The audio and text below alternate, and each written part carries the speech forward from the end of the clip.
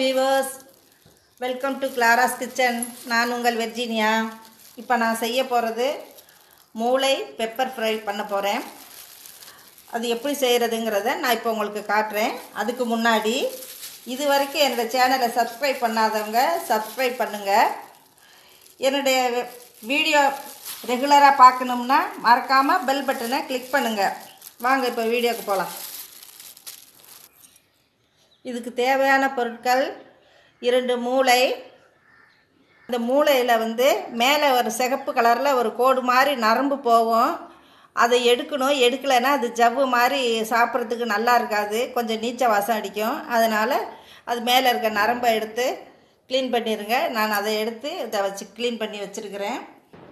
பொடியாக நறுக்கிய தக்காளி 1, அரை ஸ்பூன் மிளகாய்த்தூள், சீரகத்தூள் 1 ஸ்பூன், மஞ்சள் தூள் 1/4 ஸ்பூன், சோம்புத்தூள் 1/4 ஸ்பூன், மிளகுத்தூள் 1 ஸ்பூன், இஞ்சி பூண்டு விழுது அரை ஸ்பூன், 2 பெரிய வெங்காயம் மிக்சியில் போட்டு அரைச்சி வச்சுருக்கிறேன். 1-2 அரைச்சி வச்சுருக்கிறேன். தேவைக்கேற்ப உப்பு, கருவேப்பிலை கொத்தமல்லி சிறிதளவு, தேவைக்கேற்ப எண்ணெய். இப்போ எப்படி செய்யணுங்கிறத நம்ம பார்க்கலாம். பேன் அடுப்பில் வச்சு எண்ணெய் ஊற்றிருக்கேன். எண்ணெய் காஞ்சிருச்சு. இப்போ நான் சோம்புத்தூளை போடுறேன். இந்த வெங்காயத்தை போடுறேன். இந்த வெங்காயம் வதங்குறதுக்குள்ள இப்போ இந்த தக்காளியை போடுறேன். நல்லா தக்காளி நல்லா நசுங்க நல்லா வதங்கணும். இந்த தக்காளியெல்லாம் இப்போ பெங்களூர் தக்காளியெல்லாம் லேஸில் நசுங்க மாட்டேங்குது, வதங்க மாட்டேங்குது, அப்படியே நரிச்சுன்னு இருக்குது. இப்போ நல்லா வதங்கிடுச்சு. இப்போ நான் இஞ்சி பூண்டு விழுதை போடுறேன்.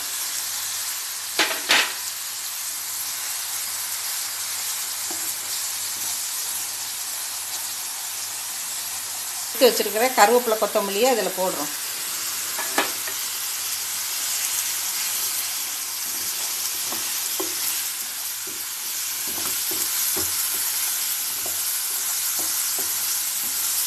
இப்போ மிளகுத்தூள் எடுத்து வச்சுருக்கோம். மிளகுத்தூளை போடுறோம்.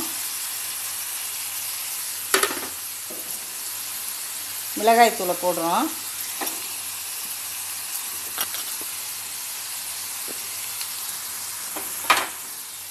மஞ்சள் தூள், சீரகத்தூள்,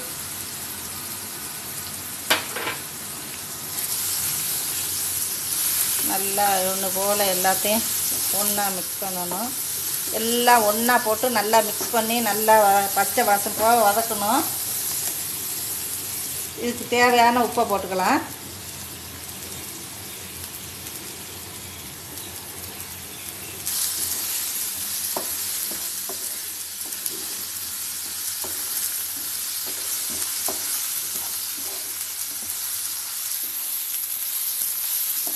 இப்போ நல்லா வதங்கிடுச்சு. இப்போ கொஞ்சம் தண்ணி ஊற்றி கொதிக்க வைப்போம். இப்போ மூளையை போடுவோம்.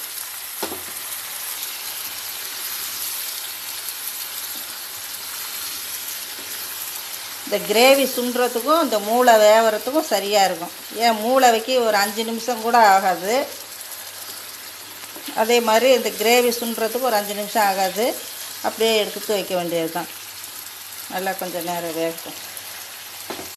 அருமையாக கொதிச்சுக்கிட்டு இருக்குது மூளை ஃப்ரை ரெடி ஆகிடுச்சு. இப்போ இறக்கிற வேண்டியது தான். சூடான சுவையான மூளை பெப்பர் ஃப்ரை ரெடி ஆகிடுச்சு.